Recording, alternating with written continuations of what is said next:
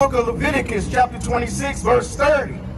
And I will destroy your high places and cut down your images and cast your carcasses up, the carcasses of your idols. I thought you was coming to save Santa, man. I was about to say, here we go. Here, let me get the bag. Let me get the bag again.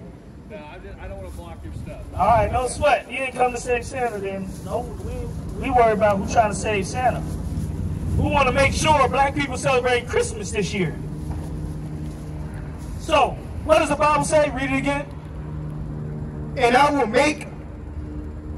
will destroy your high places and cut down your images and cast your carcasses upon the carcasses of your idols. What are we gonna do with the idols? Look at your Christian cross, man. It's broken in half. Cast your carcasses upon. Read from the top.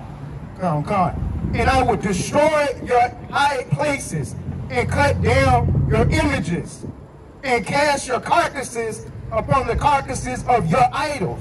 This is your idol, man.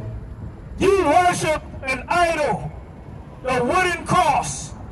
And look, we just broke it. Come on, Christians, man. I know this breaks your little heart, don't it? This breaks your little heart that we can desecrate this holy sacrilege of an image. This holy, the cross, Christian cross. You fought wars for this cross. You killed for this cross. You burned people alive on this cross. You just gonna let us desecrate your Christian cross? How many Native Americans had to die for not accepting this Christian cross? How many black slaves had to die for not accepting this white Jesus?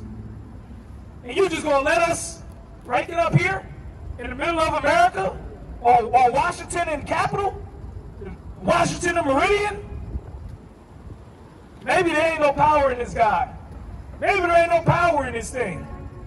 It's not looking powerful right now. It's looking like garbage. It's looking like garbage. I skip it down the street. Garbage. But you did all that for that cross. Apparently your cross is garbage, man. This is the Israelite School Universal Practical Knowledge, starting at 1 West 125th Street, Harlem, New York. Go to ISUPK.com.